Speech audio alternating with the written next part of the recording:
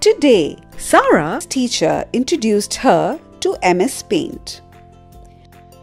Sarah wants to make a drawing in MS Paint. But she has to keep asking her mother about all the icons.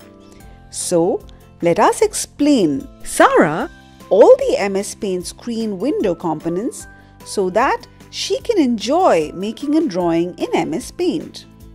So let us explain to Sarah all the MS Paint screen window. Let us have a look at the paint window and learn its different components. This is a paint screen window. At the top of the paint screen window, there is the title bar. The title bar is a bar located at the top of the screen window that displays the name of the program being used. On the right side of the title bar, there is a minimize, maximize and close button. The same options are also available on the top left corner of the paint screen window by clicking the MS Paint icon. Next to the MS Paint icon, there is Quick Access Toolbar. The Quick Access Toolbar has Save, Undo, Redo commands shown by default. The Quick Access Toolbar can be customized to add or delete tools in it. There is a drop-down list of tools which can be added in the Quick Access Toolbar.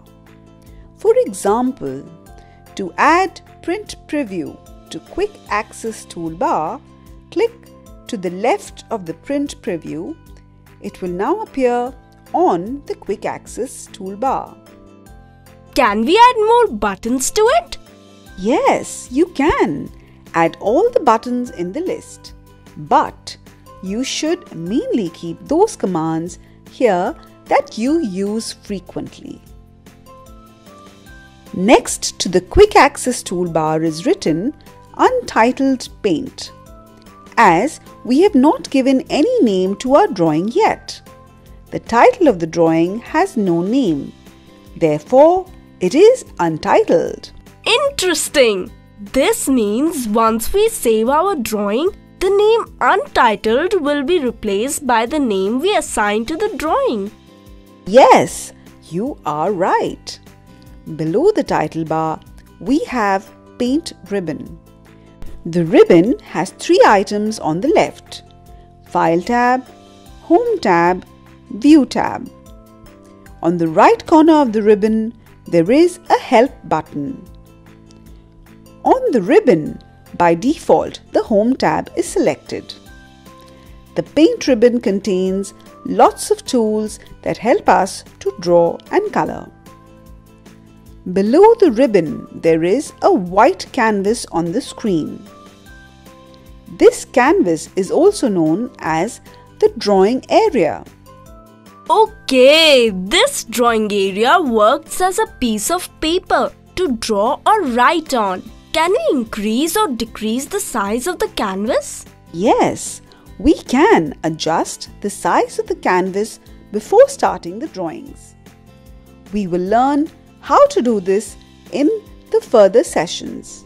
Right at the bottom of the paint window is the status bar.